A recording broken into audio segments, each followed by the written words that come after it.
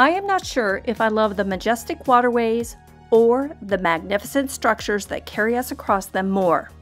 Whether it is an old cantilever truss bridge, a regular concrete bridge, swinging bridge, old bridge no longer in use, small bridge over a creek, or a modern suspension bridge, I am in awe of all of them. And I find myself enjoying crossing them at each and every opportunity. Today, I am taking a motorcycle ride and will be seeking out a different kind of bridge.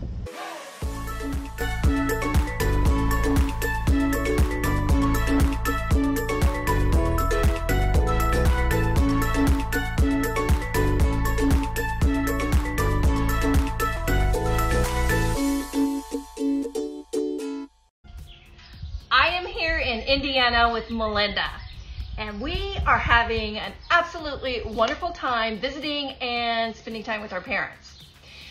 You know, here in Indiana, there are about 98 covered bridges, and I am taking a motorcycle ride today and hope to see 8 or maybe up to 12 of them.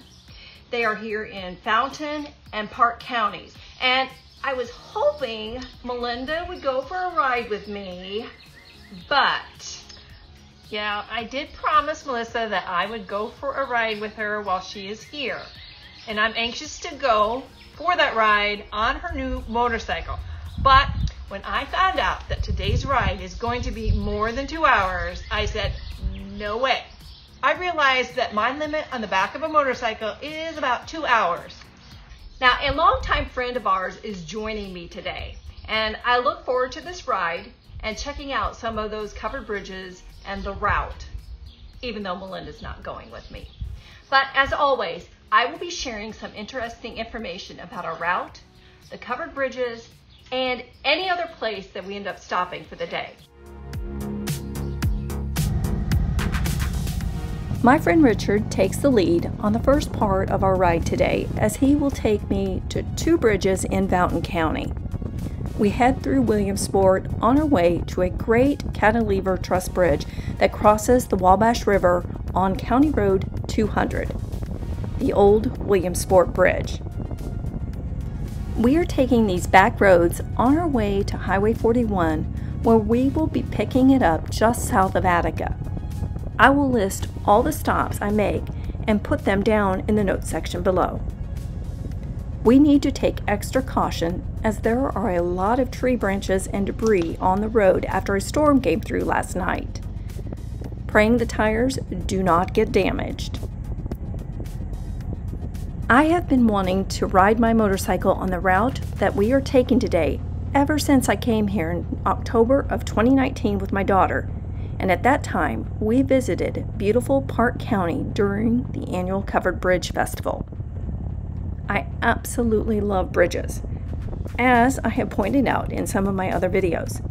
And I am excited about visiting some of the magnificent old wooden covered bridges in Fountain and Parke County on this ride today. You know what? It's been a long time since I've been that way. I explained to Richard that my check engine light is on, so we are going to stop at a gas station. From past experiences and talking to a tech at the Harley dealership, it could be one of many operations issues. At this point, nothing sounds off and everything seems to be running fine. But I want to check the oil level and the pressure just to be sure. We pull into the station and I consult my owner's manual to make sure I am not missing anything. The oil levels are fine, and there is no oil pressure light lit up. Everything seems to be okay. I decide to ride down the road and see if the light goes off when I restart and ride a little. Our route today has us going in the direction of the Harley shop. I am just hoping we do not have to make that detour. I really want to see those covered bridges. And we head towards the ones here in Fountain County. The first bridge on our stop today is the Cades Mill Covered Bridge, which is located at West Cades Hollow Road, approximately 4.5 miles southwest of Petersburg, Indiana, here in Fountain County. Built in 1854, It holds a status as the state's oldest covered bridge, still in its original location. Built to help Fountain County's early settlers travel to a mill at Coal Creek, the span is one of 3 historic covered bridges remaining in Fountain County. It has served as a pedestrian bridge for decades, bypassed after construction of a new concrete bridge in 1976. In 2019, a covered bridge contractor assessed the bridge and discovered a broken cord, which is a serious structural compromise that, unless repaired, could cause the 150-foot bridge to collapse. The Fountain County Art Council Historical Committee has been raising money to complete rehabilitation repairs at an estimated cost of $400,000 to $800,000. All right, off to bridge number 2 in Wallace. In Wallace. All right. Yes, the check engine light is still on. I will call the Harley dealership at our next stop.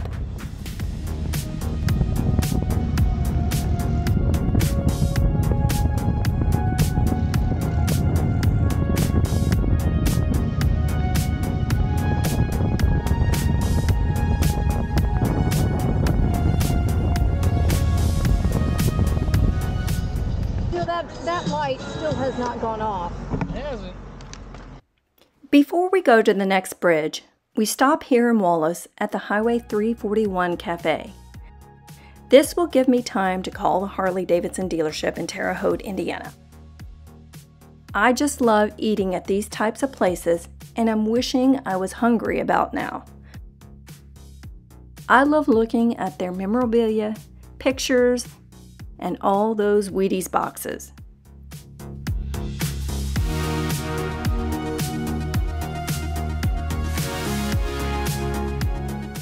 One of the owners, Linda, shows me around.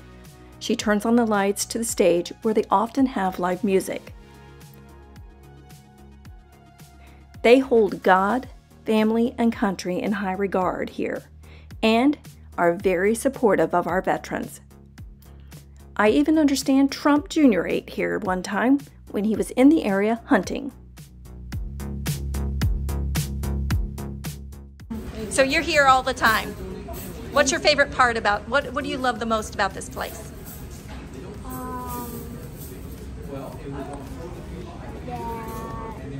They have gumballs. Gumballs. Perfect. Thanks, his name's Grease. Now that was cute. We get something to drink and I call the Harley shop. They tell me if the light is still on to bring it on in and they will check it out. Thank you so much. You come back and see us. Leaving the Highway 341 Cafe. Linda was wonderful. Now I'm going to head over to Terre Haute to the Harley shop.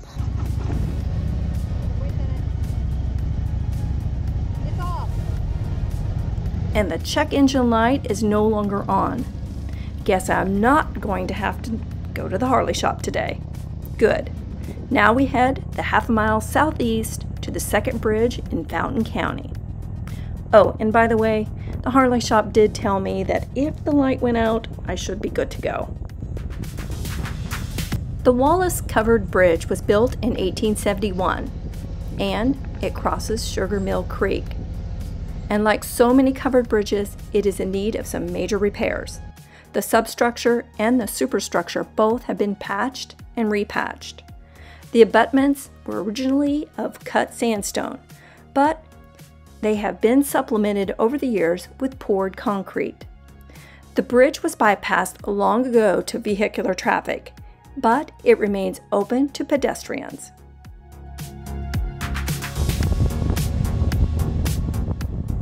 We head back towards Wallace and take Indiana 341 and Indiana 234.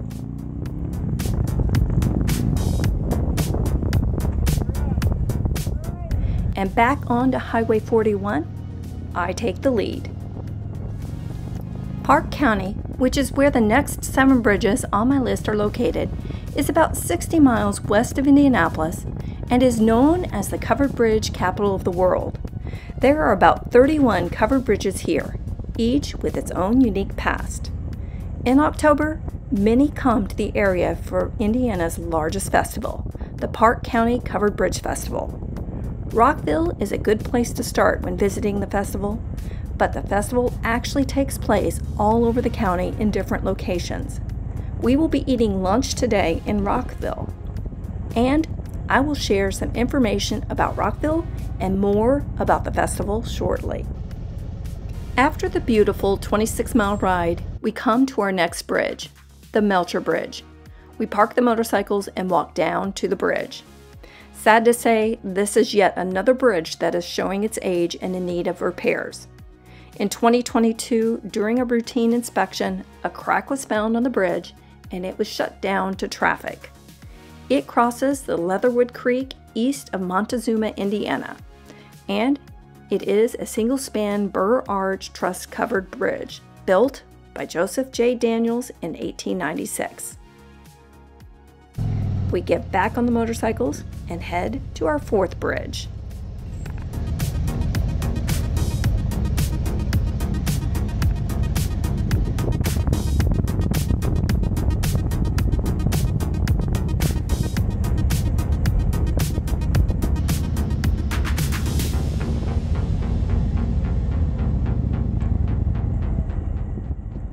About 3 miles down the road, we come to Sims Smith Bridge.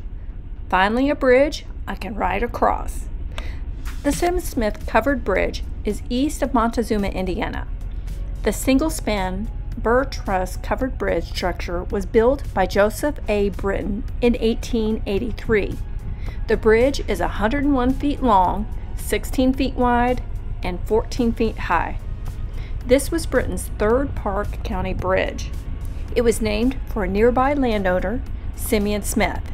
He lived in the county from about 1885, and the Smith family retained the same property through 1990. When US 36 was surveyed in the 1920s, the bridge was saved by rerouting the highway. And not too far down the road is another working bridge. The Phillips Bridge was built in 1909 by Joseph A. Britton. It crosses the Big Pond Creek, also called the Rocky Run. It is 43 feet long with multiple king posts. No arch, just one span truss. The west downstream truss has been reinforced with an iron beam. The foundation is made of concrete and it was re-roofed, re-sided, and repainted in 1991 for the cost of about $7,000. I am thinking these roads would definitely not be roads Melinda would be enjoying today. Not sure I am enjoying all the bumps, but the scenery and getting to see these bridges makes it all worth it.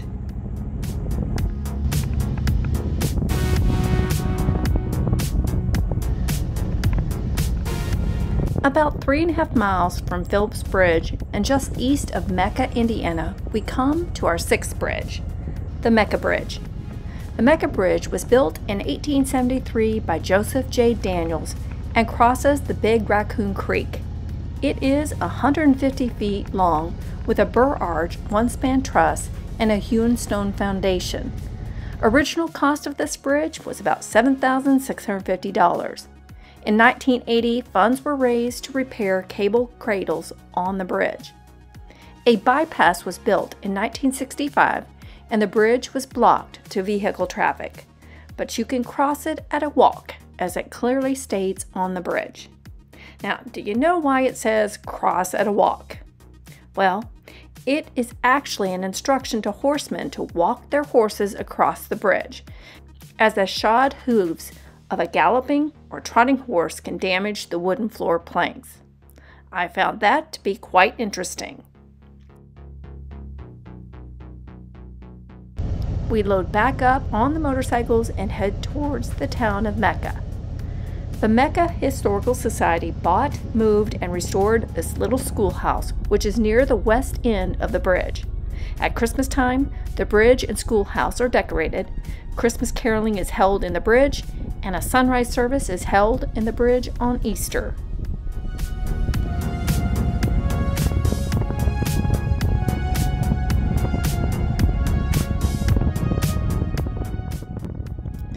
After another 6-mile ride, we come to the Roseville Bridge. This is also known as the Coxville Bridge. It crosses the Big Raccoon Creek near Roseville, north of Rosedale. It is 263-foot long, burr-arched, 2-span truss bridge with a cut sandstone foundation. Original cost of this bridge was about $10,000. The original bridge on this site was built in 1865 by Joseph J. Daniels, but it was destroyed by fire. The second bridge was destroyed in 1910 by arson, and this is the third bridge at the site, which was built by J. Brooks and Van Fossen.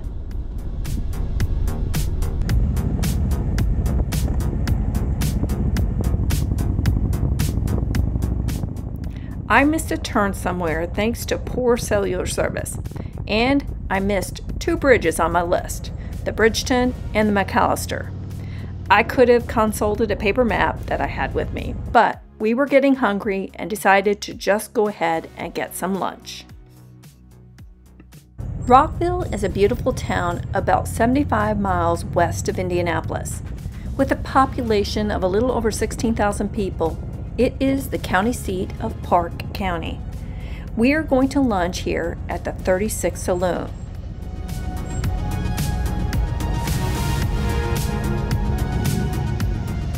With a relaxed roadhouse country vibe, the 36 Saloon serves American comfort food and barbecue. There is family dining, 3 full bars, and a game room with 2 pool tables and darts. There is a place for large groups and a seasonal outdoor deck and bar called the Hog Pit. It is decorated with animal trophies, award-winning wood carvings, antiques, and of course my favorite, Harley-Davidson decor. After a great relaxing lunch, we take a walk around and check out the Hog Pit. And of course this motorcycle sitting here on the corner.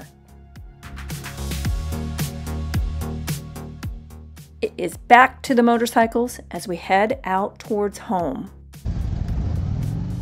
Rockville has been the headquarters for the Parke County Covered Bridge Festival that is held every October since it started in 1957. The Covered Bridge Festival starts on the second Friday in October and lasts for 10 days. It showcases the county's 31 historic covered bridges and features authentic arts and crafts, fantastic food, and beautiful fall foliage.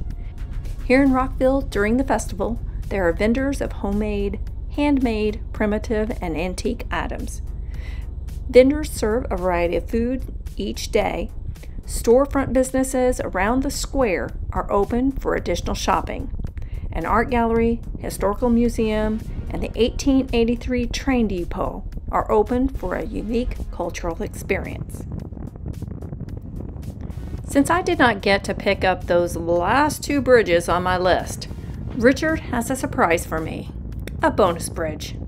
Then there is the route we are taking to get there. Sometimes it is the unplanned routes and the stops that we make that turn out to be the best part of the adventure. The sweeping curves and the afternoon sun dappling through the trees is spectacular. What a bonus this route truly is.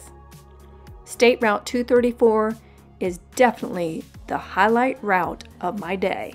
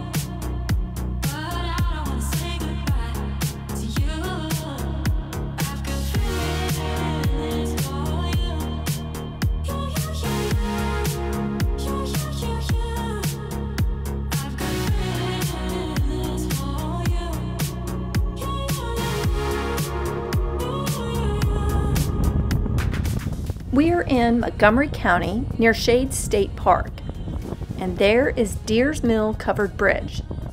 It was built in 1878 by Joseph J. Daniels and crosses Sugar Creek.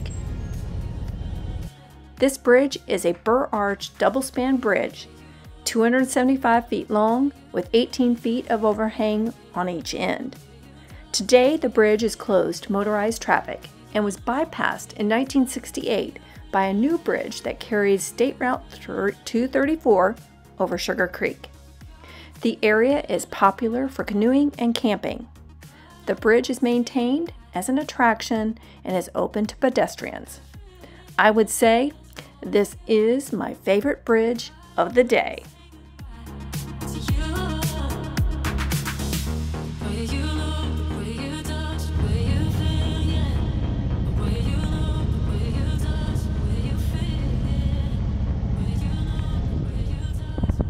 Now, I do a lot of thinking while I ride. Today, I asked myself, why did they build covered bridges the way that they did?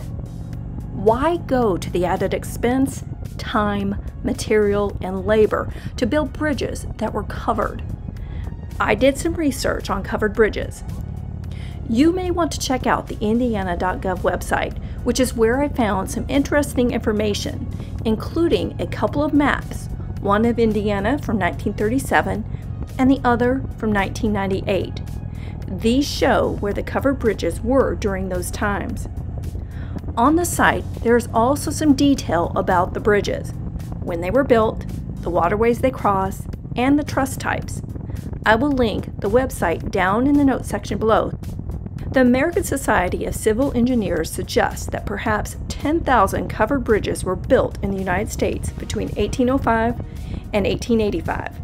According to the website, Indiana's covered bridge era began in the early 1830s when the National Road first crossed the state. The first Hoosier covered bridge was completed in 1835 in Henry County. It is estimated that between 400 and 500 covered bridges may have existed in Indiana alone. Now, the answer to my question, why build a covered bridge? The answer? Because the bridges were constructed with timber, they were covered to protect them from elements.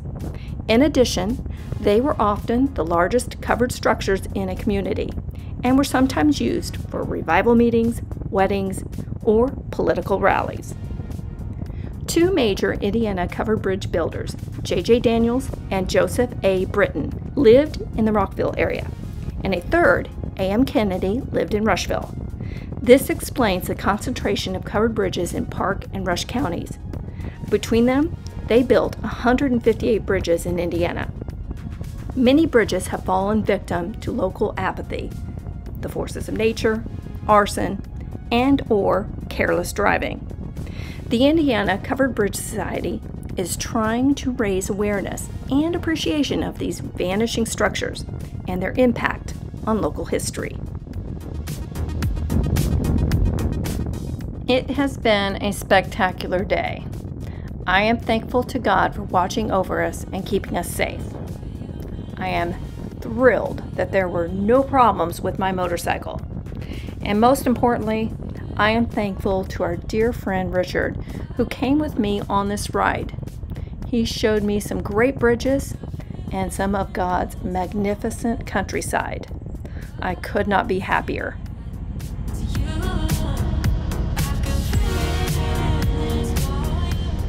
That was an awesome trip for me, but I have to admit, you would have been miserable on this trip. Well, I was following her and tracking her quite a bit today. I would get on the iPhone map and just track her because we're on share locations. And I was saying, oh, when I saw her doing this and then she started heading the other direction and not home, and it's like, I am so glad I did not do that. So we've been gone at least 9-10 hours and it was great. But I'm telling you, I have never viewed the Indiana roads like I did today. So being out on the motorcycle, that open air, actually feeling that road was amazing. And I'm so glad to be able to be at the place where I grew up and some of the familiar places where I grew up and got to spend that time out on the road. That is the one thing I wish I could have shared with you. Well, if you haven't done so already, we invite you to hit that subscribe button and the bell icon so you're alerted when new content is available. Also, don't forget to hit that like button and put your comments in the comment section below. It does help our channel. So, until next time, God bless. And safe riding out there. Where you